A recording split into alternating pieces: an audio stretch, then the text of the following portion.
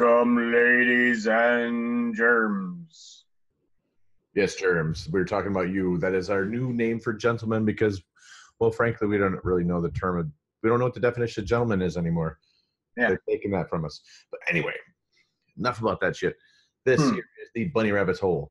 And what we do here at the Bunny Rabbit's Hole is each and every week we pick one central theme picked by either myself, Jason, or my co-host, Craig. Yes. We pick a theme and then we explore that theme until something inspires us to talk about something completely different. And then we talk about that for a little bit until Craig loses patience or we run out of time when we have to come back to the main theme.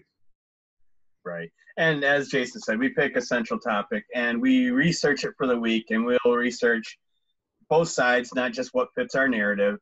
And then we also include our opinions.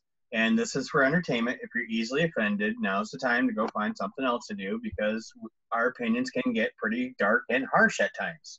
Right. Just like opinions are supposed to, because they're opinions. Right. All right. So, like he said, we researched both sides, and now you're going to hear both sides of it because, well, there's two sides to every story, and then there's an edge to those stories, and then, two sides to a coin, edge to a coin. I don't know what the fuck I'm talking about. What the hell are we talking about today, Craig? Today we are talking about dun dun dun urban legends, or as when we were kids they were called old wives' tales. Yeah. And we're not going to talk about the band. We'll maybe roughly reference the movie that came out in 98. But we're going to talk about what is an urban legend, why are they legends, or talk about the myths and the folklore and all that inspiring stuff to talk about urban legends. Now, this is something that we growing up, we used to go camping. And I remember one particular camping trip. It was your dad, my dad, your brother, my brother went camping at Mud Lake, I think it was. Yeah. When we were young. And your dad and my dad were telling like spooky, scary stories to us. We were young. I was really, really young because, I'm almost 4 years younger than Matt, and we're the bookends here. So there was an age gap when you get really young like that. When you're 4 to 8, there's a big difference in what you should be comprehending at that time. Well, they tell us a story. Wait till we kind of fall asleep. They start scratching the tent in the middle of the night. We all take off running. Out into the woods, which in hindsight is not the best thing to do from 4 to 8 year olds, having just run wherever out into the woods. Right. But some of those stories I still think about today, because one of them obviously is probably the most well-known one is the man with a hook in his hand. Right. And there's like a couple different versions of it. It's either he's got a hook in his hand, or the boyfriend goes out to get help, and then it's his hand scratching the top of the roof as he's hung upside down dead. Yeah. Or then there's they take the man's, or something was scaring him, and when they arrive at their destination, there's a hook in the door. Right. And there's always an escaped mental patient. Yes. The Mike Myers of the whole thing. Both Wayne and the killer from the Halloween movies. Right. Well, that's probably the most popular one, is the whole hook thing. Everybody's heard it. That's why we're not going into detail on it. But the other, I think, would be the other second most popular one would be alligators in the sewers. Yes. That was so bad that they actually there was a made-for-TV movie in the 80s. I think it was just simply called Alligator, where a boy gets an alligator as a pet. His dad gets mad at him and flushes the alligator down the toilet. Then next thing you know, sewer workers are being ripped apart by a 20-foot alligator. Right. Well, and, there was a newspaper article in 1935 about the alligators in the sewers, where the mayor at the time, because back then they could buy those and try to keep them as pets, whereas, the laws and regulations on that have changed, so people can't buy alligators as pets anymore. Yeah. So they found them, but they only grew to like 2 feet. Yeah. Right. But so now these are stories that have throughout generations have, you know, somebody told that story to somebody, and then somebody else told that the story to somebody else. They've added to it, they embellished, and the next thing you know, that little we'll call it a lie, Right. grows into something that becomes myth or folklore. Right. It just takes a life of its own, and next thing you know, there's made for TV movies about it, there's specials about it. People are still scared to go into the sewers because of that. People are scared to go to Lover's Lane or out into the deep forest with your partner. But so kind of what I wanted to talk about really quick was kind of like what is an urban legend, and why they become there. And I want to give an example of a contemporary one that has grown into something though, so we can kind of see it happen in real time. So like the term urban legend actually was first used by folklorists in 1968, and there was Harold Brunvand. He was a professor of English at the University of Utah, introduced the term into general public in a series of popular books that he had in 1981. He used it Right. earlier, but he had a series of books in 81. There was the ones, The Vanishing Hitchhiker, and American Urban Legends and Their Meanings. The Vanishing Hitchhiker is another popular one where people pick up a hitchhiker and then he's nowhere to be found. He gets in the backseat of the car, and then he tells them this story, and then before too long, the hitchhiker's just gone, vanished. And this is more than just in Utah. It's happened in various places around the country. Yeah. But, well, you know, like I said, you know, when we were kids, they were called old wives' tales, and it's basically they're stories created to invoke fear, and they're usually 9 times out of 10 they're centered on a damsel in distress. Mm-hmm. Yes. You know, it's always, you know, the whole female victim. It's usually like college age girls or something that goes out to college, and they're, you know, heard a psychic on TV saying, oh, I saw this, it's a Big Ten school, and there's going to be somebody slaughtered, da da da. Yeah. And then somebody gets killed, and, you know, but there's no proof. There's no actual story to back it up. Right. It's like, I heard this happen at this school at that time, and then when you go to that school, they say, no, I heard it happened at this school. And generally they have some sort of morality net cause, or I don't, what's the word I'm looking for, at the height of it, in the middle of it, there's some kind of deep moral thing. It's like, should you be if you're with your, you know, a boyfriend or girlfriend, or making out at Lover's Lane in a passenger seat, and, you know, the psycho attacks them, the morality there is you probably shouldn't be up at Lover's Lane because you're going to be attacked by a crazy lunatic that's escaped from the insane asylum. Right. It's just like all the horror movies. Don't have sex or you're gonna die. Right. Exactly. And also, just like the horror films, if you're a woman, you're going to be the last one alive. Right. If you're a white girl, you're going to be the one that survives. Yep. You'll be the sole survivor. Exactly. But so I kind of wanted to talk about how one of these things actually grows. And there's one that's happened just recently, like within the last 10, 12 years, that's grown a life of its own. And that is, it's Slender Man. Oh, okay. Yep. So Slender Man started as a Photoshop contest on a website called Something Awful. What it was you're supposed to come up with, if I remember correctly, I'm doing this from my horrible memory, but it was make a scary photo that was an old-timey photo that looked scary. And what it was is this guy created these images of this tall man with long arms, no face, wearing a suit, kind of like Angus Scrimm from the Phantasm movies. Right. But he's off in the distance, and he's always around children. The guy created a whole series of them. But then people started creating more of them that he didn't do it. So kind of after his creation, it kind of got a little bit of life of its own. Then after that, people started writing creepy pastas about Slender Man and started giving him more and more of a backstory. Before, he was just an image in a picture, and the guy gave him a name.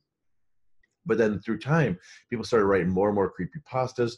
People started writing accounts to him. Websites started to appear. And then I think it finally kind of hit its crescendo when two little girls in Wisconsin tried to kill another little girl in the name of Slender Man. Did she deserve it? What's that? No, she did not deserve it. Oh, okay. I had to ask. They were trying to sacrifice this girl to Slender Man to show their worthiness. Okay. So what all this really so from this very first Photoshop image to an actual physical crime that happened, it became a legend. It was just an image, then became a story, then it became a legend, then it became folklore, then it became truth. So it actually created what's called in the Native American have a term for it. It's called a tulpa.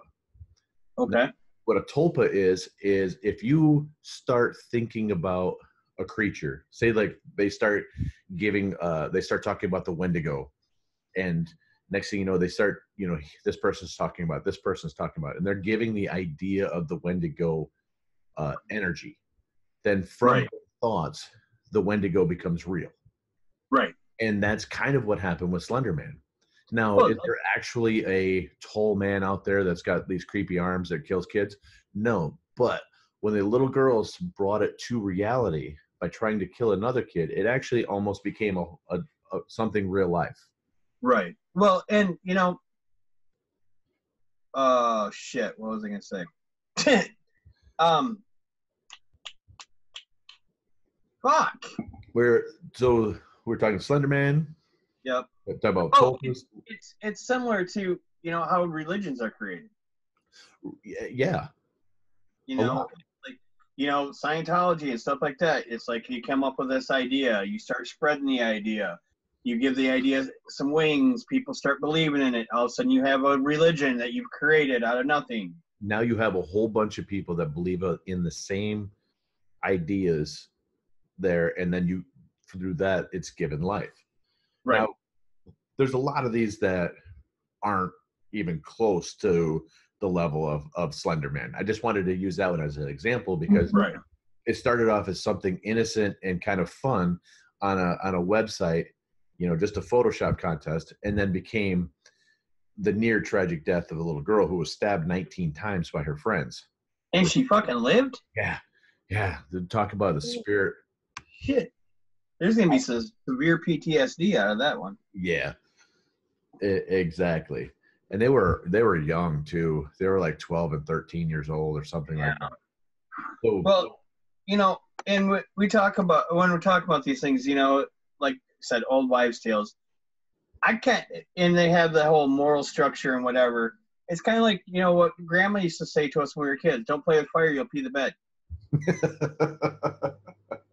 Because there's always, if you do this, this is going to happen. Right. Even though that one made absolutely no sense, but. Nope, but I loved it. But it those times when I didn't play with fire because you know what? I didn't want wet sheets. Right. I knew somebody was spending the night, so. Right. So when I was doing my research on this, I wanted to go a different route instead of all these ones that everybody's heard about. Right. So I went and I found one that was based off a video game. Oh, cool. And the video game was Zelda Majora's Mask.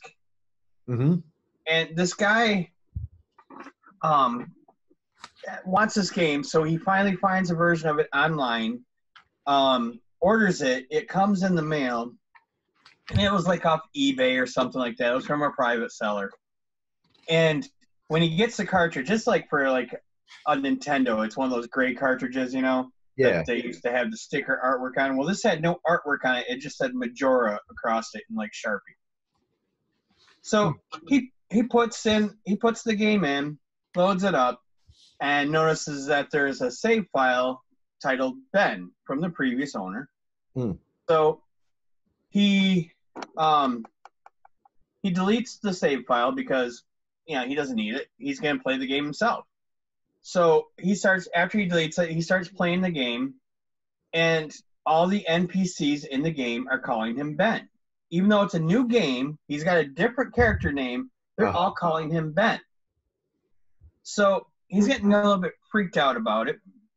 So he turns it off. He comes back to it a couple days later, and the save file Ben is back. But there's also another save file called Drowned. And now, when he's playing the game, he gets followed around by this creepy statue that has bleeding eyes, and it's following Link around everywhere. And Link just keeps dying over and over and over. And after every death, a text would come up saying, "You've met a terrible fate, haven't you?"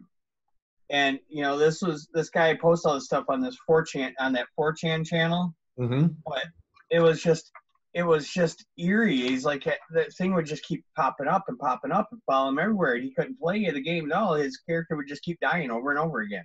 Weird. Yeah. Huh. But again, don't know if it's true, but it's interesting. Exactly. No, that's a fun one. I like that. Yeah. I like that. I wanted to try going somewhere different with it for once. So I do have another one. I do have one that's a little different. It's actually two that are kind of combined, but they're kind of in the same genre. The first one is, I don't know if you really remember, in the height of the internet, when people were starting, Hotmail was huge back then. Mm-hmm. Everybody had a Hotmail account. And once or twice a week, you would get an email that says, Bill Gates wants to try something, and he's going to donate $100 to charity for every time that he sees this is forwarded. Right. So you would forward that to your friends, and then your friends would forward it to them. And supposedly, when it all is said and done, Bill Gates was going to give this huge lump sum of money to charity. Right. Okay. Now, the fun part about this one was the part that I like in a lot of these, just like I like in conspiracy theories, is there's a little bit of truth. Mm-hmm. And it brings in a little bit of conversation. Believability too, yes. Because there's a little bit of truth mixed into it, so it makes it a little bit more believable. So it's a Microsoft product, and obviously Bill Gates is in charge of that, with Hotmail being Microsoft. Well, the big argument that most people had against this was the fact that it's like, you can't track this. You can't track how many times it's being forwarded, all this. Well, it can be tracked, and it was tracked, but not for the reason that you were thinking. It wasn't Bill Gates that was sending these around. It was phishing scams trying to gain as many email addresses so that they could spam, so fill up that folder that you hate. So that you know them. What they do is a little thing called a 1 pixel by 1 pixel image. And people still do this today, so be very careful of anything that you open from in your spam folder. A person can add a 1 pixel by 1 pixel image, which obviously you can't see when you open this up, but the image is hosted somewhere else.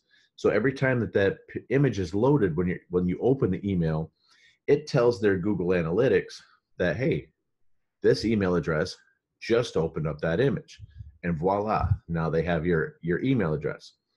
Back then, they couldn't actually pull too much from that, but with Google, they can actually, with Gmail, they can actually get your name, your email address, and some other personal information. Your phone number, because a lot of people use their phone number as a backup. Exactly. So they can get all this stuff. So it was a cool story about Bill Gates going to help people, but in reality, it was far spookier because now your information is being gathered by somebody that you didn't know. Not right. But then the other one is this. It's kind of along the same lines as there's an app that goes around that people say, and I still see ads for it all the time. It's like, check out who's been viewing your Facebook profile. Okay. This app doesn't work, okay? So what it really does is when you click on it, you're not going to be able to find out who's been looking at your Facebook page. They're getting access to your Facebook page because you go there, you sign in as your Facebook page, and then voila, now they have access to your entire profile and all your friends and everything else.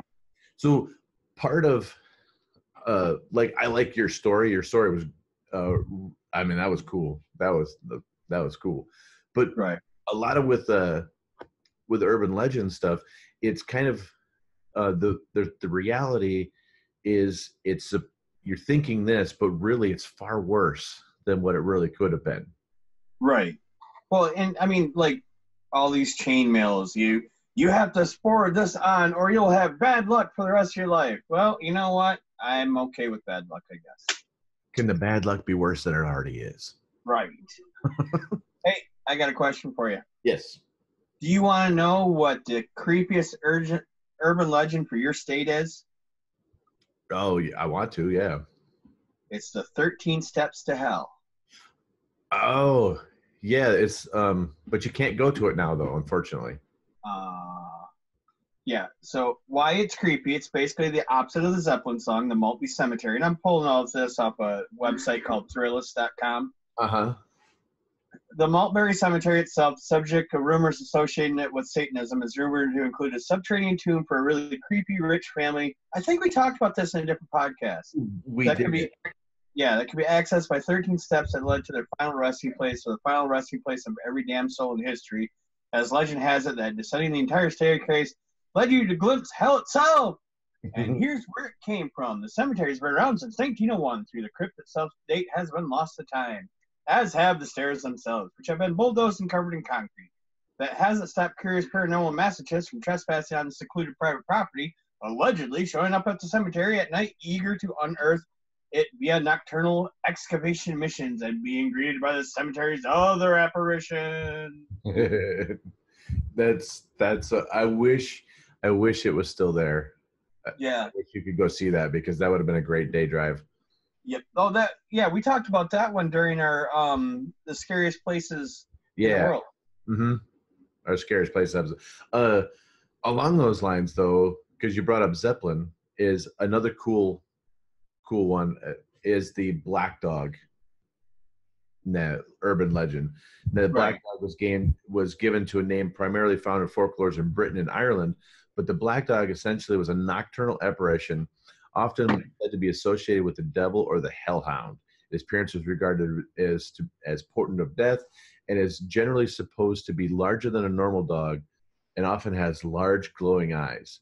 It is associated with electrical storms, such as the Black Shuck's appearance in Bungay, Suffolk, which I have that one here in a minute. I'll talk about that in a second. And also with the crossroads, places of execution and ancient pathways. But it's also said that if you see the Black Dog, death will follow you. If the Black Dog appears to you, you will die within. It's kind of like the watching the Ring videotape. You'll die in 7 days. Yeah, I'm sorry, but if I saw a dog with glowing fucking eyes, I'd be running the fuck out. Yep, check please. Yep, I'm out. Peace. Yeah. Oh, there's no hey puppy. No, there's none of that. I mean, yeah, that's the problem, is because people are so stupid that they would do that. Yeah. Exactly. Oh, I love doggies. Why is it eating my soul? So I mentioned the Black Shuck. Black Shuck, Old Shuck. Old Shuck, or simply Shuck, is a name given to a ghostly apparition that is along the coast of Suffolk and Ireland and stuff. It's just another big black dog that just haunts the coastline. But this one's more ghostly than the hellhound itself. Right. Do you want to know what the scariest urban legend from Michigan is? Absolutely. Hell's Bridge. Oh. Why it's creepy. The Nain Rouge and Dogmen, they got nothing on the tales of Elias Frisk. I think we talked about this one too. A deranged old preacher who, according to blood-curdling lore, Pied Pipered a group of tethered children into the woods near what is now Goma Township. He slaughtered them one by one, cast them into Cedar Creek before being caught by their parents and hanged, but not before saying he was possessed by demons. In its current form, Hell's Bridge is a creaky, narrow metal footbridge in the middle of the woods where those brave enough to cross at night claim to hear voices and screams of children and are sometimes greeted by a black figure with glowing eyes as they traverse it. Hey, more glowing eyes. Where it came from. There is no record of an Elias Frisky in the area, though there was a prominent Frisky family beginning in the 1910s. Still, despite the lack of hard facts, anyone who's visited the bridge will attest that there's something out there that usually makes its presence known as you're teetering on a shaky metal bridge in the moonlight. Why the fuck would you go out there in the moonlight on a bridge? That's metal. No. Yeah. I mean, you mentioned before too, because the dog man. Yeah. You definitely don't go out in full moon into the woods onto, a place you can't escape from. That's called Hell's Bridge. Right. Is it anywhere near Hell, Michigan? I don't think so. Hmm. Yeah, it was in Algoma Township, and I think that's in the UP. Okay. But I still want to go. I don't think he's getting any more babysitting jobs after that. No, what is that? Care.com that has like a babysitting thing you can. We were watching that commercial the other day. They have all kinds of different things like vets and doctors and all this other stuff, house cleaners and stuff. But then there's babysitters on there, and this lady's going through. Oh, and she's so highly rated, and then I just had to add in there. And my husband loves her too. And well, and these are the ones that I like are the medical urban legends. Like, oh, I went out to a strange place, had a few drinks, somebody roofied me. I woke up in the morning with my side hurting and a sticky note right up by my head that says, call 911, I removed your kidney. Yeah, you wake up in a bathtub full of ice. Yeah. And this one has gained a lot of notoriety too because Law and Order did an episode on it. Mm-hmm. And it was in Jay and Silent Bob. There was a in Jay and Silent Bob Strike Back. There was a throwaway scene where Jay talks about getting his kidney removed while he's roofied. But yeah, and then there's always another one we talked about in the Halloween one was the razor blades and apples and shit in the Halloween candy. Yeah. So yeah, we did a long bit on this one, and it's not true. Because there's only been one person in the United States history that's ever been convicted of harming a child via candy on Halloween, and he turned out to be the stepdad or the father that did it to his own kids. Right. I remember this one because Grandma used to say this one too. One of the things that they used to tell us is if you ate the watermelon seeds or apple seeds or any fruit seeds, that fruit would grow inside your belly. Mm-hmm. Grandma used to tell us that too. Yep. Or Mom used to say that when she was pregnant with my sisters. I ate some watermelon seeds, and fuck that, watermelon roll. Well, and it's like the whole, don't go swimming until a half hour after you eat and all that shit. Yeah. I remember we were kids, and we were at your dad's house. I think we're in the pool there, and Aunt Denise would not let us jump in there until 45 minutes after we ate lunch. Right. Really, I had a Dixie cup full of mac and cheese. I highly doubt I'm gonna die. Right. But there's a lot of fun. There's a lot of fun urban legends too. Oh, the other thing.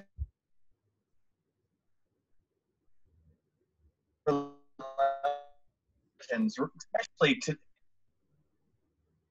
There you go. Here you're back. Okay. Yeah. All right. That was bad. Yeah. Well, and with urban legends now, they can gain so much traction, and they grow so much faster because of the advent of the internet, social media, all that stuff. I mean, that's somebody will create something and it'll go viral, Mm-hmm. like Slender Man and shit like that. Right. You can come up with something, you just start and it just include bits of truth, and you can put it out there on Facebook or you can put it out there on Twitter, and somebody's going to bite onto that little sliver of truth and think the whole thing is real. Yeah. And so there's a couple more internet ones that I kind of wanted to talk about, or internet urban legends. Some of them deal with the deep web or the dark web. So the dark web is this infamous place where drugs and people and guns and missiles and anything you want, it's a lawless part of the internet, which is, it's true. Those sites do exist. I'm not saying they don't, but you need to know the difference between just the dark web, the deep web, and all this. The internet is essentially everything, or what we refer to as the internet is everything that's indexed by a search engine. Okay. Then they say generally that's like 10% of the internet. It's like the top of the iceberg that you see out of the water. Then the rest of it is, the dark web, the deep web. Now, most of these pages are pages that you go to every single day. Anytime you log into your bank account, you log into your Facebook account, anytime that you log into something, that page that you use to log in is not indexed in a search engine. So technically, you're in the dark web. Ah! So most of the time you go to one of these pages by yourself. Now, there are these bad sites that parents worry about. It's like, oh, my kid's gonna go find these dark websites, to go buy drugs, whatever. Well, you have to use special things to get to them. One is you have to use the search engine Tor. Tor is it's the Onion. What is it called? Onion repository. Yeah, something like that. Anyway, these websites, like the Silk Road was the most famous one. It was a website where you could buy a whole bunch of drugs. You could buy drugs. It was a drug superstore, but you could only buy them if you had tons of Bitcoin and you had the Tor and you knew how to get there. Because these websites aren't .coms, they're .onions, and they're not just like the Silk Road was not just silkroad.onion. It's like A-43 uppercase Z. It's a string of characters with a .onion, so they're hard to get to. Right. But on there, they're said to be places called a red room. Now, if you don't know what a red room is a mythical website that you can go and actually watch live people be tortured to death. It's basically watching the movie Hostel, the torture scenes of Hostel, where you're directing these people what to do to the person that's being tortured. Now, don't know if they really exist. People claim they exist, but then it's illegal to even go to a site like this, or if it's in your search engine history, you can go to prison for being there. So there's nobody that's really stepping up and say that they've been to these sites. The real danger, though, is there could be sites out there like that. The problem with trying to find these sites, and this is a huge warning part about this, is especially for your children, if they do go to use the Onion and try to get, not the Onion, the Tor Onion browser, and try to find these sites, the danger is a lot of these sites have child porn on them. If they open up on your computer, then technically you just involve yourself in child pornography. Yep. That is the danger of trying to find these sites.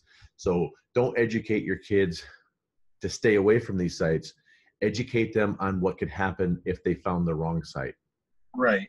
Well, not only that is, let's be realistic. Wherever you go on the internet, somebody's watching. Oh, absolutely. So they know everywhere you're going. And the whole Big Brother, George Orwell was a prophet. Right. Google's never erased a search that you've ever done. Yeah, you can tell that just when you go to Google and you just type in one letter, and everything you search for by that letter pops up. Right. So there's a lot of these like deep web urban legends that are out there too. I I'm begging you not to try to find them because it's illegal just to open up one of those websites. Well, it's just stupid too. And yeah, that too. Now, there's some that were thought to be urban legend that turned out to be true.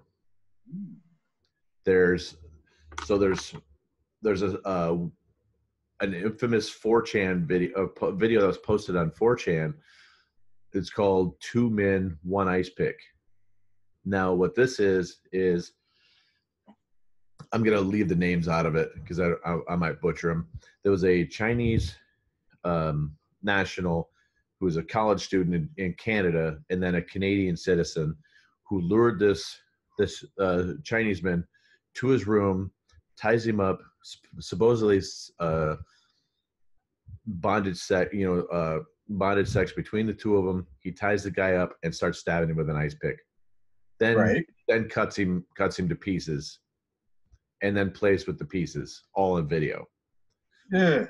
This video turned out to be true because the guy was convicted, and there are still some sites, like I might be on Best Gore. So there's a couple of those websites out there that have it.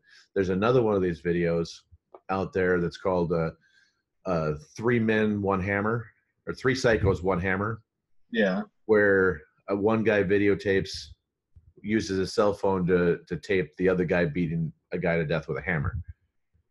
Those kids were ultimately, they were Russian kids, and they were arrested. But those are some videos that were that were thought to be fake at first, and then turned out to be real. Right. Now, well, and most urban legends are based off, like we said, a little bit of truth, but a lot of them, like, I don't know if you've heard of the Knock Knock Road in Detroit. Okay. So, the Knock Knock Road, okay, here it is. Okay. You're driving down Starsburg Street in Detroit on a warm night. It's 2 a.m., and as you approach a stop sign, you notice how desolate and quiet everything is. You glance to your left and see a small girl standing on the sidewalk. Worry sets in, a little bit of uneasiness as she stares at you. Something doesn't feel right about her. Why is she out this late at night and all alone? You look away from her and are suddenly startled by a loud knock knock on your driver's side window. The little girl standing there looking at you with sad, deep-set, hollow eyes. She's looking for the driver who killed her. Oh. But a lot of these stories, a lot of these urban legends get their start on some random accident that happened to somebody. Mm-hmm. Elevated. Yeah. See, and that one almost reminds me of like the Black-Eyed Children. Right. Which is another urban legend where these kids with they look normal, with just solid black eyes will latch onto you, and they'll try to get you to do them favors. Favors. And then ultimately it's like lets you into they want you to let them into your home or your car, and then that's when they have their way with you. Right. And I mean, it's just in any story you hear, you got to take with a grain of salt. I mean, it's so easy anymore to actually take 5 minutes and research it and find out that it's false. Yeah, and there's like factcheck.org that it's got a lot of these that you can go and check. Yeah, that's the site. I know they do a lot of political, but they have an urban legends part too.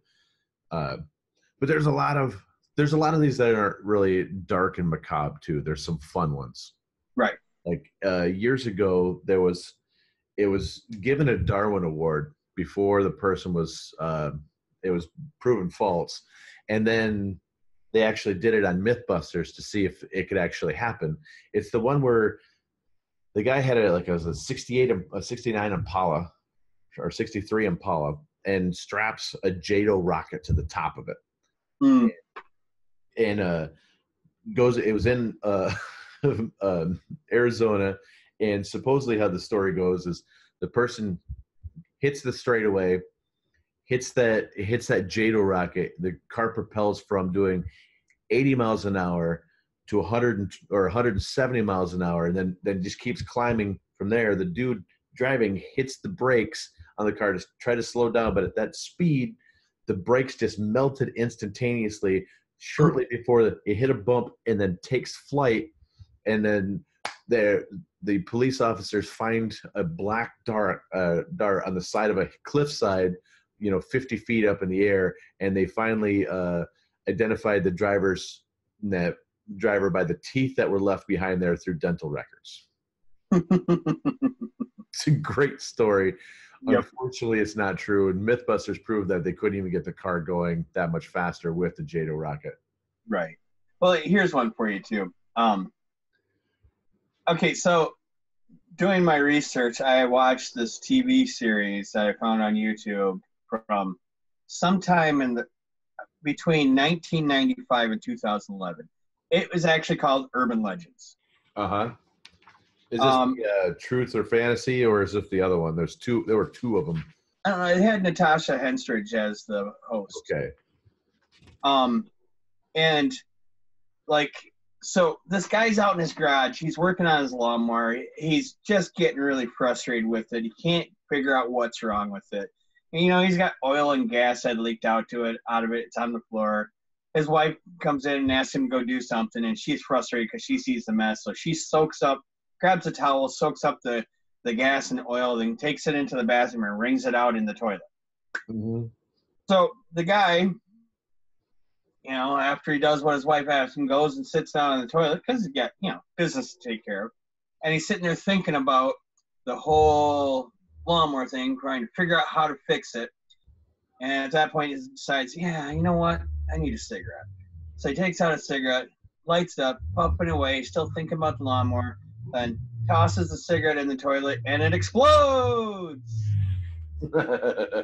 Nice. Oh, yeah, that never really happened. But it's, again, it's one of those from that TV show, and it's just, and the cool thing about TV shows afterwards, after they tell you the story, they go back and they, bring on some specialist who says, oh, this could happen, or this couldn't happen. Oh, nice. In this one, they actually took a toilet out into like a gravel pit somewhere and put a mannequin dummy on it, and the one they have on Mythbusters. Buddy. Yep. And then they put half a stick of dynamite in it. Oh, Jesus. And they blew it up, and it just shot straight up in the air. So then they decided to use a whole stick of dynamite. Oh. And when they did the whole stick of dynamite, it just tore it apart to shreds. There was pieces of it everywhere. Oh, wow. Yeah, that's nuts. But when we were younger, though, our parents always had ashtrays in the bathroom. They'd always smoke in the bathroom. Yeah. While they're sitting on the toilet. I'm a smoker, but I never really got into smoking on the toilet. Too much methane gas. Yeah. Okay. But yeah, so there's so many stories like that on that.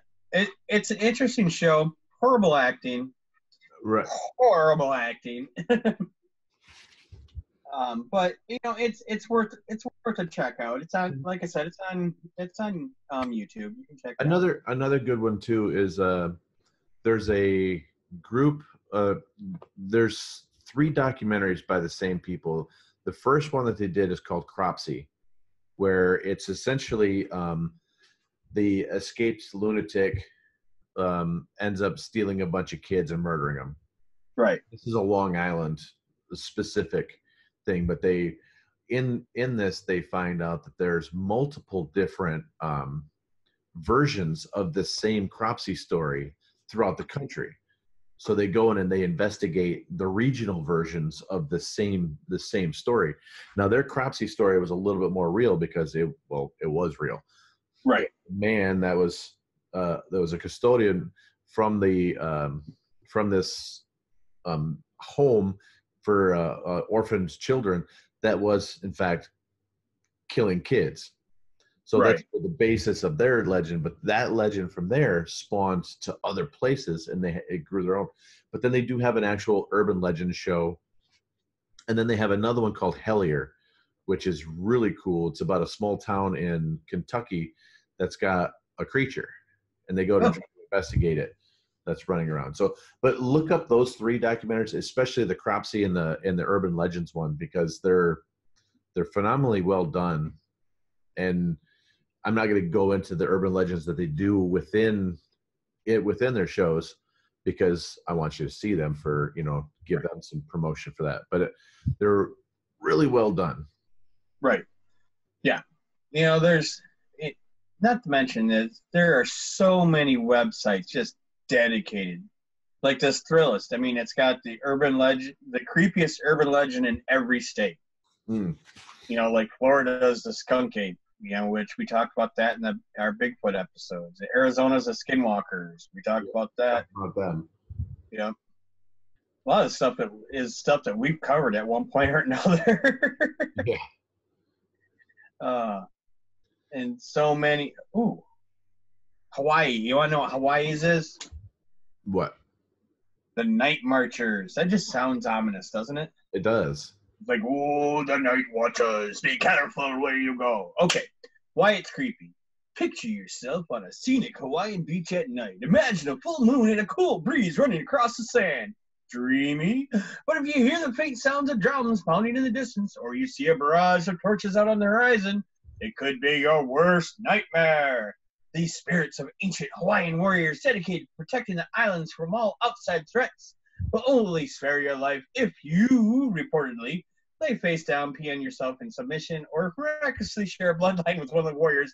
Good luck peeing on yourself, tourists. Where it came from. The first alleged encounter with the night marches, known as Wakulapu in Hawaiian, was recorded when Captain Cook arrived on Hawaiian shores in 1778. In Hawaiian tradition, the night marchers' role in life was to protect sacred members of the community. In modern times, their spirits have been reported all throughout the islands, mainly at the sites of sacrificial temples and other sacred grounds. Oh, in the decidedly corporate Davies Pacific Center building in downtown Honolulu. Apparently, they still protect the island from outsiders, and if you buy into the legend, they always will. Oh. Kind of cool, though. Yeah. If I hear drums and see torches, I'm not going to pee on myself, and I'm not going to lay face down. It's just not happening. No. I might pee on myself, but maybe for other reasons. Right. That's what my wife just said, too. But yeah, there's lots of interesting ones from every state. Now, some that I've actually liked are like the pop culture ones. The pop culture ones. Like one of the most notable ones is Paul is Dead. Paul McCartney died off in 1966, and then it's a imposter that's played Paul ever since. I think that's true. There's some validity to it too, because the style of their music completely changed after 66. They went from "I Want to Hold Your Hand" to "Goo Goo Gajoo." Right. That was partly let Ringo write stuff too, but they completely changed the style of music. Their conflicts also started after that too. The internal conflicts of the band started after that point too. Mm-hmm. Because Paul was the glue that held them all together. Right. And now the glue is gone and replaced by a substitute glue that's just not as strong. Right. And didn't get along with John. And I guess that wasn't that hard to do. No. Nope. Go Yoko on you. Exactly. No, that's not the only one though that's like that. There's several more. Like another one is Miley Cyrus was killed off by Disney when she was young on the show Hannah Montana, and she was having issues, so they ended up knocking her out, replacing her with another one that looks just like her. Right. Well, and also there was one on Phil Anselmo too from Pantera, that he was in Louisiana and thought he was shooting up heroin and shot up sugar or something like that and died. Oh. That was like 4 or 5 years ago. No, it was before that. It was more like 10 years ago. But it come up on Facebook, and I read it was like a news article, professional, but it was just a hoax. Gotcha. But that's how people spread that shit. I mean, it's not hard to get on Photoshop and shit like that and make something look like a newspaper article. Oh, exactly. Another one. I mean, obviously there's been lookalikes that have been used in multiple different, supposedly presidents have them. Dictators would have a lookalike, and supposedly we shot the lookalike was the one that was killed in the bunker in 44 when Adolf Hitler took his own life. Supposedly the one was a lookalike, and it was also female. So it wasn't him that was killed. It was one of his stand-ins that it just happened to not be male at all. Right. But there's also a recent one too, is that Marlena Trump is not the same Marlena Trump since the beginning of his presidency. Melania or Marlena? Is whatever his wife is now. Melania. Okay, yeah. She is not the same as she was. That's a lookalike that we're seeing now. And nothing surprises me anymore. So the lookalike urban myth has been, I mean, it's been around forever, and it's like we talked about others where they're perpetuated by some form of truth, where we know that dictators have used them in the past. Castro used to use them. Hitler used them. Saddam Hussein used them. I'm sure we have them for our president here, but so when you start seeing, these other ones, it kind of gives them a little bit of life. Right. Yeah, they could just use Ronald McDonald to be the lookalike for our president. Or Oompa Loompa. Yep. Just get old. Yeah, and you remember when we were kids, it was nothing to pick up a hitchhiker. Yeah. Oh, yeah. I did all that in high school. Yeah, my parents picked up hitchhikers all the time. But then you got all these hitchhiker urban legends that came out around that time too. Mm-hmm. Which, again, grain of truth, because people have, hitchhikers have killed people that picked them up, mm-hmm. Raped or whatever.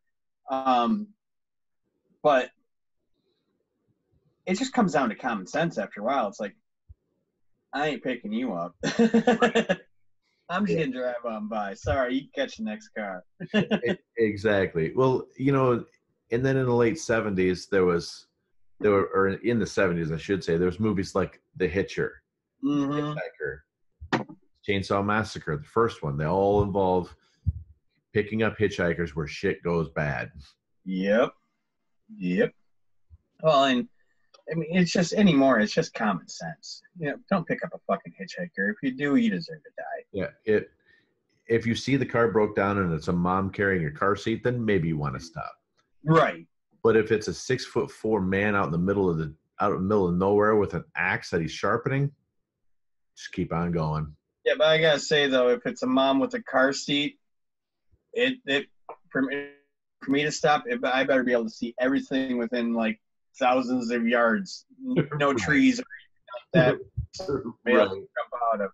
But that's I think that's another going around, like a little kid be walking around and say, "Oh, please my house," and then like somebody jumps out. Yeah, like you see them somewhere, and they were like, it had to do with like drug dealers or something. I don't remember exactly. Okay. But it's like, don't pick up random little kids. So apparently, don't pick up random little kids either. Or babies crying outside your house. That's what it was. You hear babies crying outside your house. Oh, you'd hear a baby crying outside your house. And then you get it. You go out to get it, then you get attacked.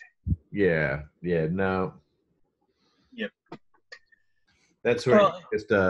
That's why we all have these now. Their phones. Yep. And sometimes I forget that it is a phone and it actually calls people. And I can people on the other end, which I forget that's what it's for originally, but now it's a thing that I take pictures and I send them to people, and that's all I do with it. I just play games on That too. mine. Well, and you know what my favorite urban legend is? What's that? The Pop Rocks and Coke. Oh, yes. Yeah, so supposedly if you eat Pop Rocks and drink Coke at the same time, it'll make your belly explode. Right. It's not like, I'm sorry, Pop Rocks and Coke, even if you pour them together, it's just going to snap, crackle, pop like a bowl of Rice Krispies. It is not Mentos and Diet Coke. Okay, Right. it's not going to erupt like that one. Now, I'm going to put this out there, and again, if you're easily offended, you're not going to want to listen to this part.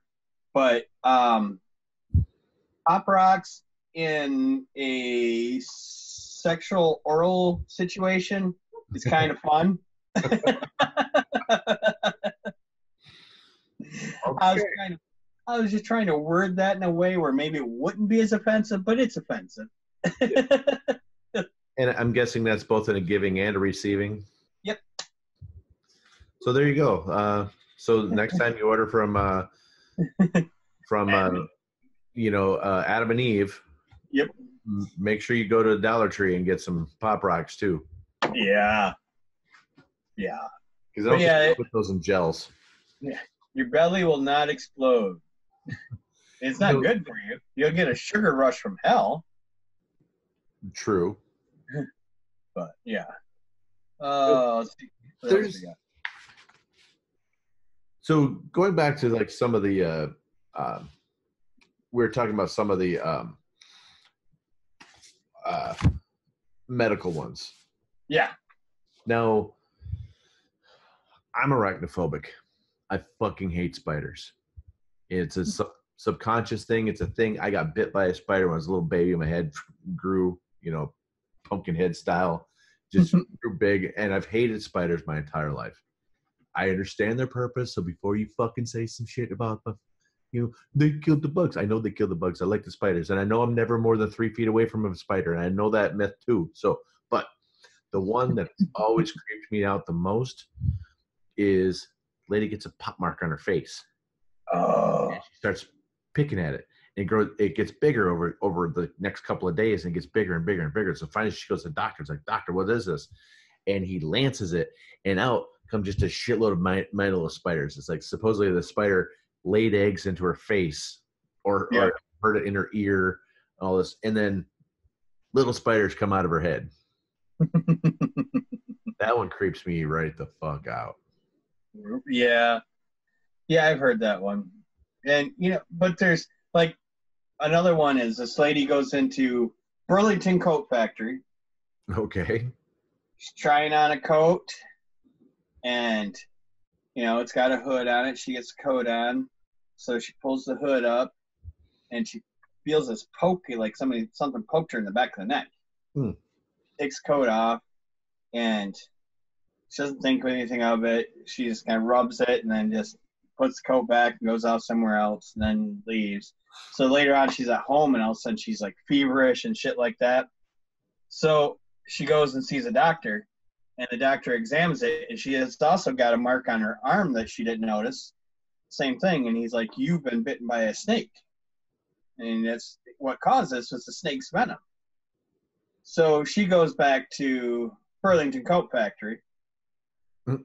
And, is like, bitch, and wants to see the manager and chewing out the manager and stuff. And then she takes the manager over to the coat.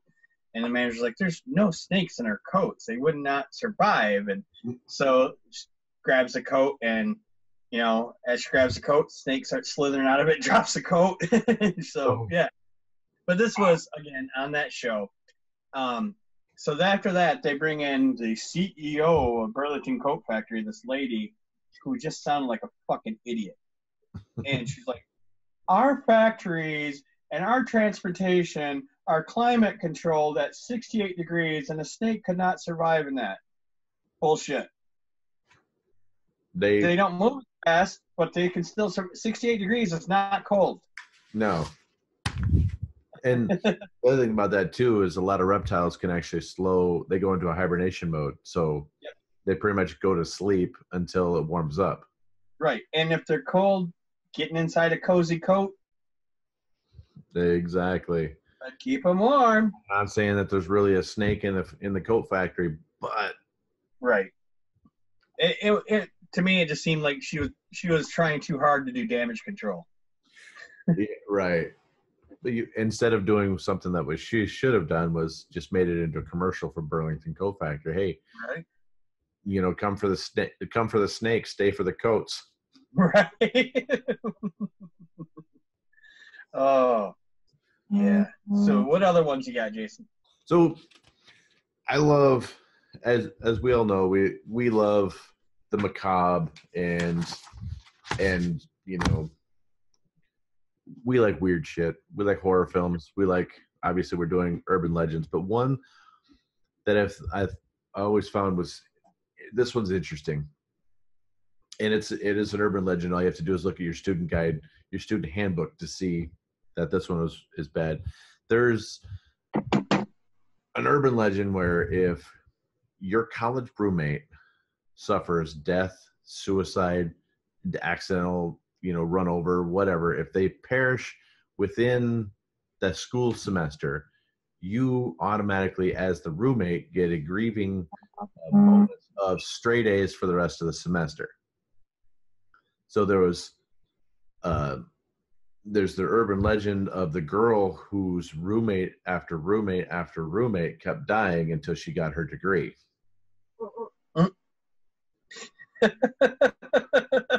Convenient, right? But they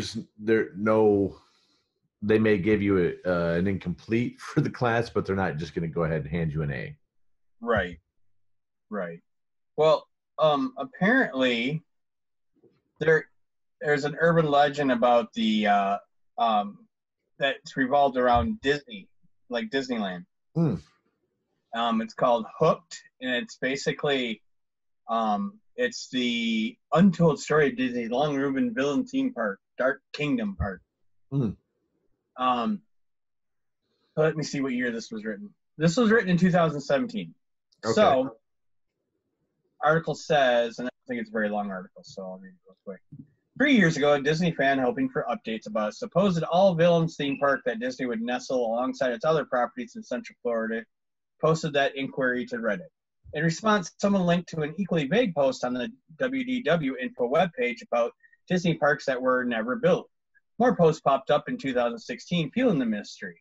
Earlier this year, another Reddit user linked to a post on the Berlin-based news and rumor site Movie Pilot, and just this June, the tourism site Travel Whip revved up the rumor. Again and again, the concept of a Dark Kingdom Park was reiterated, and again, the response attracted believers and skeptics alike. Round and round the discussion went, like bad teacups and Dumbo the Flying Elephant rides at Disneyland. Every post devoted to the Dark Kingdom features the same basic skeleton. Disney had or has plans to carve out parts of its Walt Disney World complex to enhance the brand's Rogues Gallery.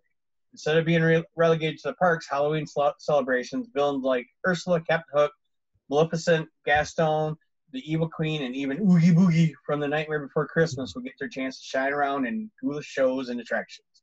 Except this park never existed, not even in some rough conceptual form. As Disney historian Jim Hill told me, the idea of the Dark Kingdom seems to have basically come from the internet with no basis on anything concrete, or as one former Imagineer familiar with actual proposed projects and the online rumors put it, an entirely villain-centered park is complete bullshit.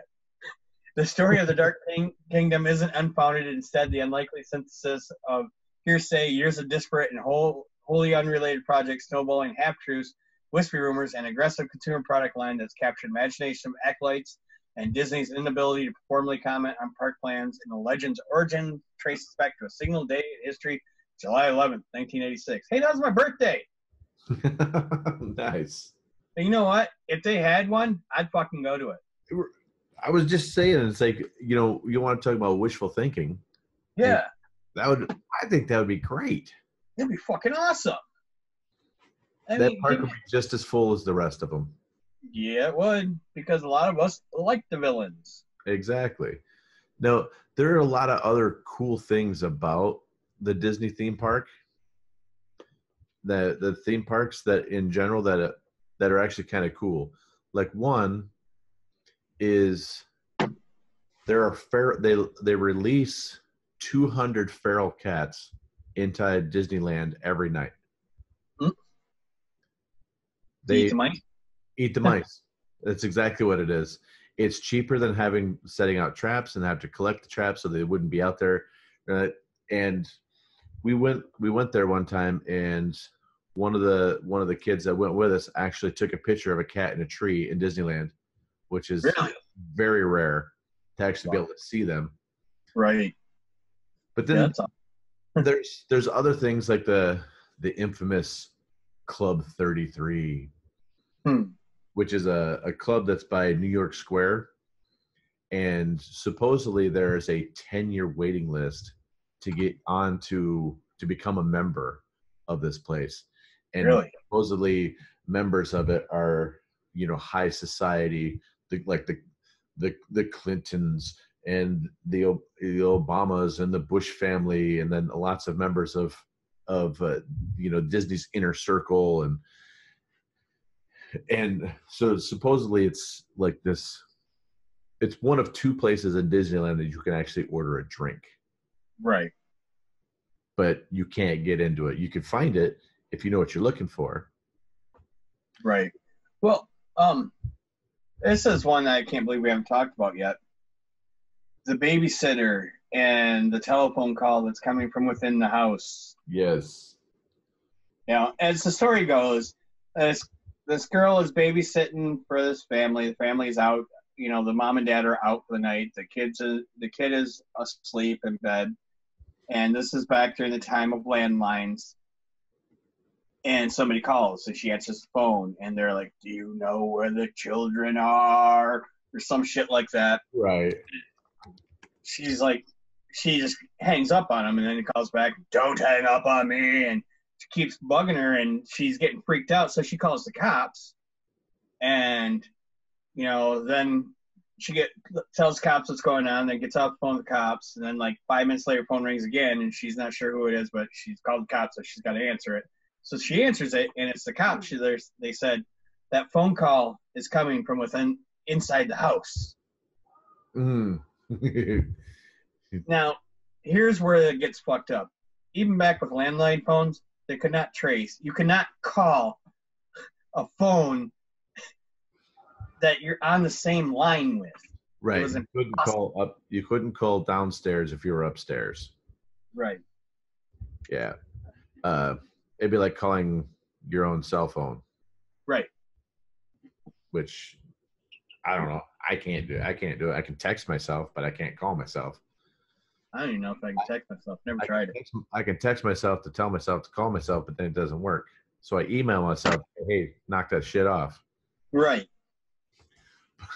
But another one that I can't believe we didn't really talk about, it's kind of twofer. The Bloody Mary Candyman. They're both urban legends where if you put yourself in a dark room, stand in front of a mirror with a candle, and say the name 3 times, like Beetlejuice, then the entity will come through there. Now, Candyman was basically Clive Barker's version of the Bloody Mary myth. Right. But most people are a little bit more, some people might be more familiar with that version. But the Bloody Mary one was just this bloody entity would come and then they kill you because she lost her children years early, right, at some point in time. I don't know when, because we don't know when she was alive. But that's another one of those right up there with the Hook Man that pretty much everybody knows. Right. Well, and another one is the choking Doberman. Oh, I don't think I know this one. Okay. So this lady comes home and she has a Doberman Pinscher, and this was, I believe, this one originated back in the 70s or 80s, because it always goes to the dog that is the atypical guard dog at the time. Mm-hmm. So since then it's morphed into pit bulls, Rottweilers, and shit like that. And, back when we were kids, Dobermans were the scary dogs. Right. That was the pit bull of the generation. Right. So she comes home and her dog is like choking and she's like freaking out. She calls the vet and the vet's like, "Oh, get him in here right away." So she rushes the dog to the vet. and like, oh, we're gonna have to do surgery to open up her windpipes and stuff, so we'll call you when the puppy's ready or whatever. So she goes home. She's only and well, it's on her as she's driving home. They do the surgery, and they end up pulling out of the dog's throat 3 fingers, Mm-hmm. 3 Mm-hmm. human fingers, and so they call the lady, and she's walking in the door. Right as the phone rings, of course, and they're like, there was 3 fingers in the dog's throat. That's what was choking her, and so whatever is missing those fingers is probably still there. So she calls the police. Mm. The police come over, and they're going throughout the whole house, and they get to the only door that's closed is some closet. They open up the door, and there's an intruder there holding his hand, and he's got 3 fingers missing. Oh, wow. Okay, here's where a lot of the holes come in. For one, the dog was choking on that, and you're trying to take it to a vet. Is it going to survive long enough? Right. 2, where's the blood trail? Right. 3, where's the blood around the dog's mouth? Right. Because my dog caught a possum a couple weeks ago, and she had blood all over the place. Oh. So, it just doesn't add up. I mean, you came home and your dog's choking, and you would see the blood around his mouth. Because if you bite somebody's fingers off, they're going to bleed like a motherfucker. And they're also going to make noise. Yeah. You lose 3 fingers, and you're not just gonna sit there and go, "Woe was me, waiting for you to come back." They could go into shock. Yeah. From blood loss or whatever. But still. Right. Yeah, that's a popular myth too. Then there's the myth of the licked hand. Oh, I just saw that one. I never heard of this one. So what the story goes is there's 2 versions of it. There's a little girl or an older woman. Now, I'm going to say little girl, okay? So a little girl is at home alone, and she hears a commotion downstairs. So she runs upstairs to get away from it and hide. And while she's in her bed, she hears her dog under her bed. So she puts her hand down on the side of the bed, and the dog's licking her hand. So she's feels really, really safe and secure. So now she's calmed down to the point where she feels like she needs to go investigate what the noise was. So when she goes back downstairs, she sees her dog dead and a message written in the dog's blood that says humans can lick hands too. Oh, that one's creepy. I go and get chills. Right. I like that one. What about the killer in the back seat? Go for it. All right. So, and of course, it's a lady, as it always is. Mm-hmm. So this lady's driving home, let's say. So she's going down the road, and then this truck comes up behind her, and this truck is following her and hitting its horn and signaling to her and has this bright lights on, and she's freaked out because she's by herself. So she's just racing home to get away from this truck. And on her way, she sees a police station, so she pulls into the police station and trying to get out of her car, gets out of her car, and, trying to go into the police station before the guy in the truck gets out and gets her. And as he's rushing towards her, she's screaming, "No, leave me alone, help, please!" And instead of going after her, he opens up her back door, and there's a guy in the back seat with a knife. So apparently he had come up behind her as the killer was going to kill her with the knife, and flashed his brights and stuff, scared him, so he hid down in the seat. Mm. But again, there's so many different variations of that. Right. It's just again, shit like that can happen. So let's take it, twist it, and warp it. And to me, I'm glad that you went there with it, because to me that is, like we mentioned multiple times already, all of these are grounded somewhere in truth. It's just that slight little twist that makes these different stories go from or side story news stories to something that's like, holy fuck, that's crazy. Right. And see, and the whole in this story is, if you were a killer and you're in the back seat of somebody's vehicle and you're going to kill them, Wouldn't you wait till they stopped? Yeah. Not while they're driving, because then you're gonna die too. See, like in the movie The Dark Knight, when Two-Face is in the backseat of the limo and he tells Maroni that you're okay, you're going to live, but I don't know about him. And he says, who's him? And he puts on his seatbelt and then shoots the driver. Right. Put the seatbelt on first, Mm-hmm. then shot him. You don't put a seatbelt on and then stab somebody. Right. It's impossible. You can't read that. It doesn't, I mean, it may not be impossible. It's just not very practical. Right.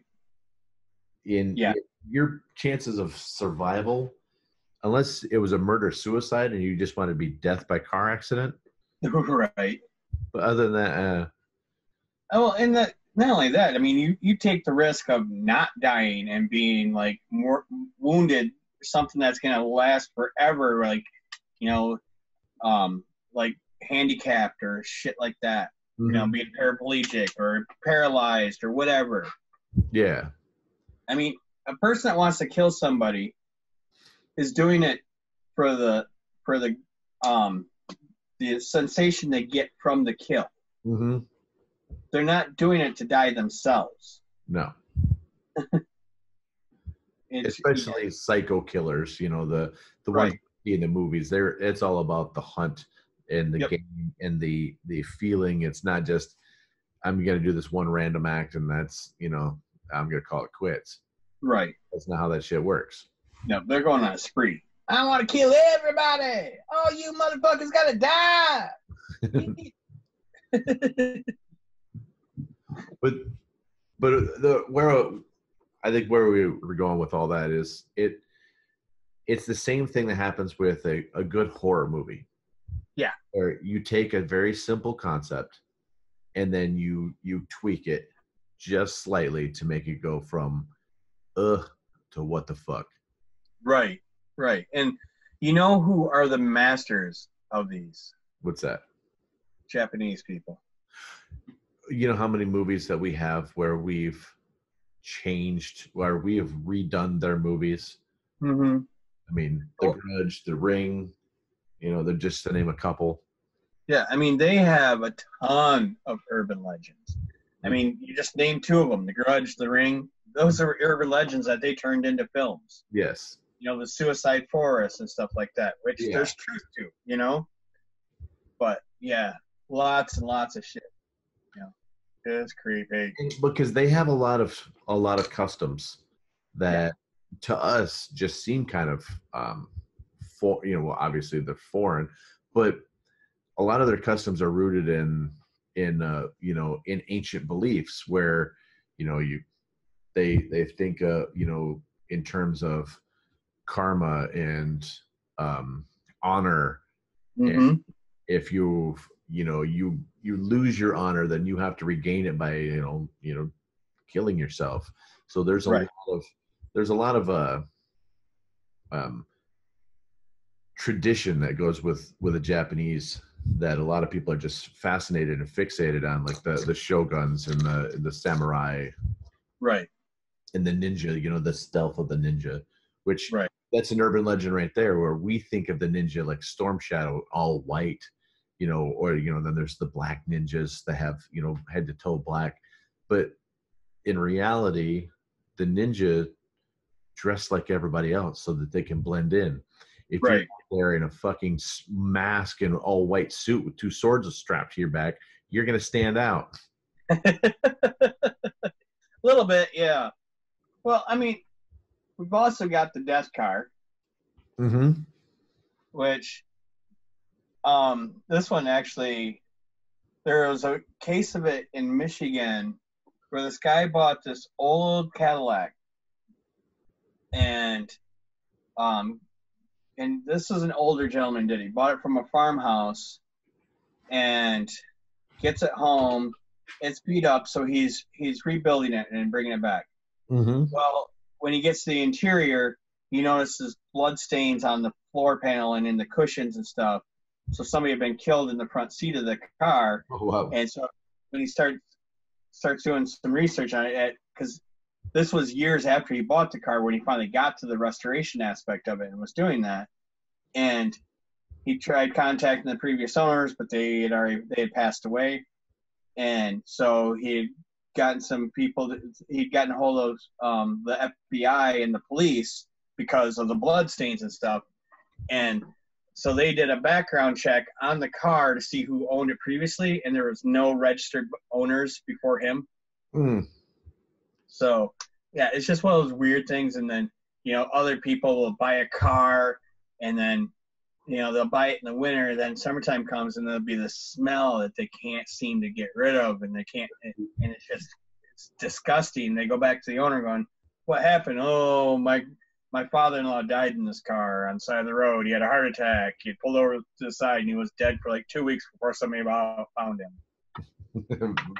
Well, and there's also the legend of the cursed Porsche. I don't know that one. So the legend of the cursed Porsche is James Dean buys this Porsche. The legendary actor James Dean, which legendary for 3 movies. That's 3 movies in 2 years, which is okay. Anyway, so he was notorious for he liked to live on the wild side, I guess. He was a risk taker. So he buys this Porsche, drives along, wraps it around a telephone pole, he dies. So the car itself was purchased by somebody from the yard, restored. That owner wrecks the car, dies. So after that, they take the car, they put it in a museum, or on its way to the museum, on the supports that it's in, where they're trying to put it up on a display, supports give out, the car falls, crushes a man to death. Jesus Christ. So there's multiple deaths that happened around this car, even after it killed James Dean. Right. So, there's urban legends, and there's just strange fucking coincidences that turn into urban legends.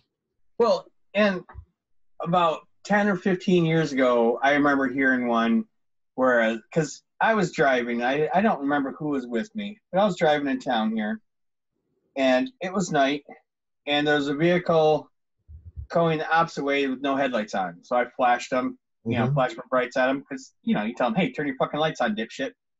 And the person with me is like, oh, don't do that. I'm like, why? Oh, because gang members are driving around without headlights on. When somebody flashes them, they follow them home and kill them.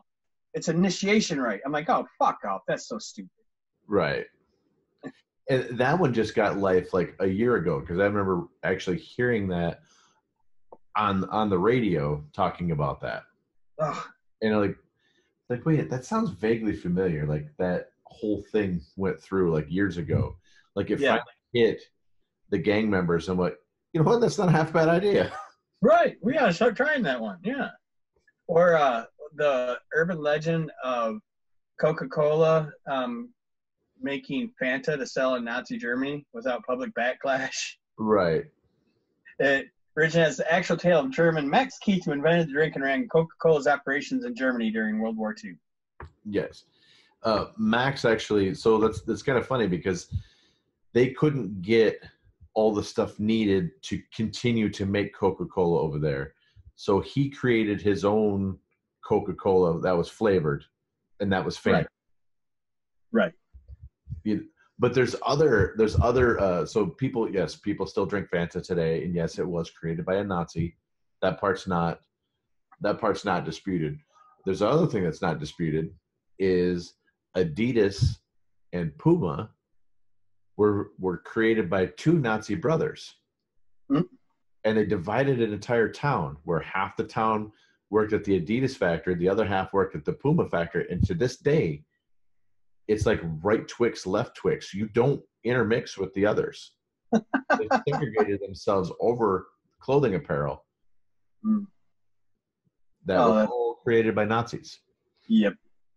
And then, real quick about there's urban myths about the experiments that the Nazis did, but more importantly, there's experiments about what the Russians did.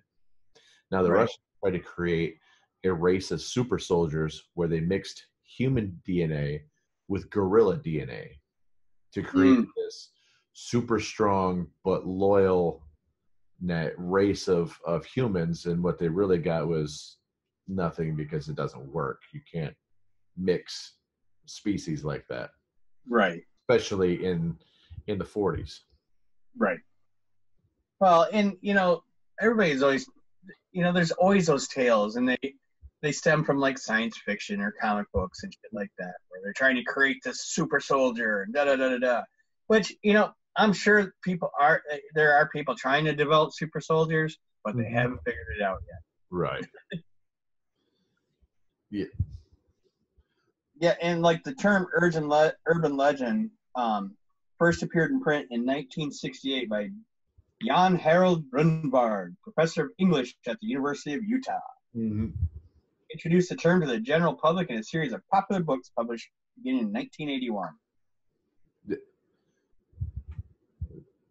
Like one of the ones is the Vanishing Hitchhiker, where somebody picks up a hitchhiker and they're sitting there talking to him and they're watching the road, and then they just disappear. Poof. Yep. Without a trace. Well, I love urban legends, and I love a lot of this stuff, because just like conspiracy theory, they always inspire conversation. Oh yeah. And that's why I really like conspiracy theories a lot too. Not that I believe all of them. I mean, there's some that I do, but same with urban legends. There's some that I really like, and then some I think are just really stupid. Right. Especially like when you break it down, like the calls coming from upstairs. What? Do you have a different phone? Right. So. Or the killer kill somebody while they're driving, or right. Dog biting out the fingers but no blood trail or anything like that. I mean, some of those are pretty dumb, but then you get into like the supernatural ones that I think are kind of interesting. The black-eyed kids, there's obviously urban legends about aliens, which we've covered in other podcasts, but it's just a fun topic. So if you like this, research it more. Yeah, check it out. I mean, there's lots of stuff, and everybody's heard them. People call them by different things, but you've heard them. I mean, you've heard some variation of the story before at some point in your life. Mm-hmm. It's almost impossible to go through life without hearing some of these stories. Right. Hell, who knows? You even made up one of these stories. Right. I know I tried. Yep. I did too. But yeah, and if you're ever in Alabama, go check out the Dead Children's Playground. All right. Tell me about the Dead Children in the Playground. Why it's creepy. This eerie playground, adjacent to Maple Hill, Huntsville's oldest cemetery, doesn't just have an eerie nickname for fun. The playground was presumably designed to entertain kids while their parents visited the graves of loved ones. Yeah, because that's what I want to do. I'm going to go hang out on the swings while mom and dad go visit the graves. Right. Legend has it, though, that the spirits of children who've been buried in the cemetery since the first grave was dug there in 1822 come out to play at night. The living have observed orbs of light going down the slide, seen swings moving on their own, and even heard giggling. Creepier still, some say the spirits include victims of a rash of child murders that happened in the 60s, when bodies were rumored to have been found in the area that now houses the playground. Where it came from, the playground itself wasn't open until 1985, so you can imagine how much pent-up energy the tiny spirits had after 163 years without a slide. In 2007, the city tried to raise the park to make more room for graves and remove the slides and swings overnight. After the public outcry, it was replaced with more modern equipment, making it slightly less creepy to look at, and also probably resulting in some happier ghosts. Because, wind will not make a swing go on by itself. Right. Never seen that before. Nope. Okay, the giggling. Okay. that's a little weird. Yep. But it's weird too, because I just kind of want to bring this up. And this is gonna make me sound a little crazy, but I'm okay with that. There's certain cemeteries you go into and they just feel peaceful. There's certain cemeteries you go into and they have this dark, brooding feeling to them. Mm-hmm. And for me, it's those, and I can kind of pinpoint the area, and I won't go near that area. But you know the cemetery behind the Island Park here, yes. Park. We used to That play that was, when we were kids. yeah, that was the most peaceful cemetery I've ever been in. I go in there and just check out all the gravestones, the mausoleums, sitting there and write or draw and stuff like that. It's Mhm. just peaceful. But the one my mom's buried at, right in the back there, there's this dark, ominous feeling to it, even during the day, that I don't want to go near. Oh, weird. You know, I've had that feeling in a couple cemeteries going to where you just go the farther you get back to the older part, and then there's just an unease, an unrest, Mm-hmm. almost like the temperature drops. Yep. Yeah, it's kind of spooky, but that's where I like to take pictures. Yeah. So have you ever had anything interesting pop up in the pictures? No, no, I can't say I have. No orbs or anything like that? No, no, unfortunately, no. I've had more experiences with orbs and stuff, here at my house Right. than I have one. This weird. So speaking, while we're talking about this, there's this one section of my house where, uh, every house will get flies in it, but this one, like 4 or 5 flies will just circle in a in the same spot in my house. It's like in the middle of a dining room. Weird. Yeah, just in the same spot all the time. It's for years. It's been that. Huh. It's either some kind of magnetic anomaly right there, or there's something buried under the house at that particular spot.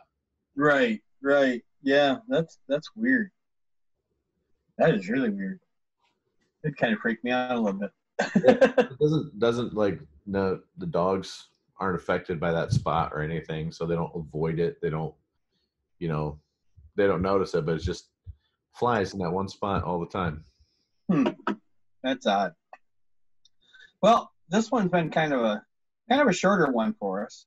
A little shorter, yeah. We've had a few just over an hour. Yep. So I guess to sum up today's episode tonight.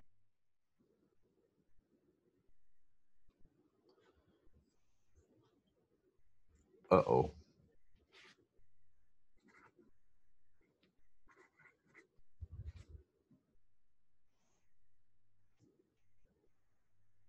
Hello, hello. Are you there? Are you there? You're not moving, but I can't hear anything. This is a bummer.